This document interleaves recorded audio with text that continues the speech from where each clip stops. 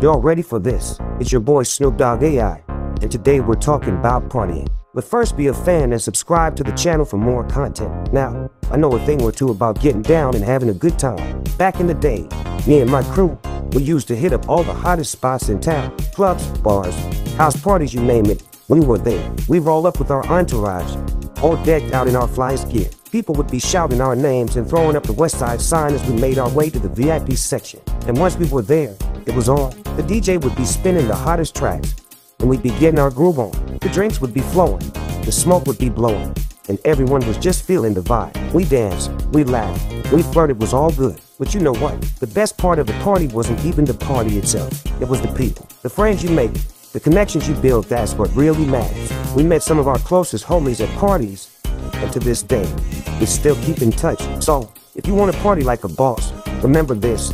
It's not just about the glitz and glam. It's about the people you surround yourself with, the memories you make, and the good times you have. So go out there, have fun, and make some new friends. Peace out.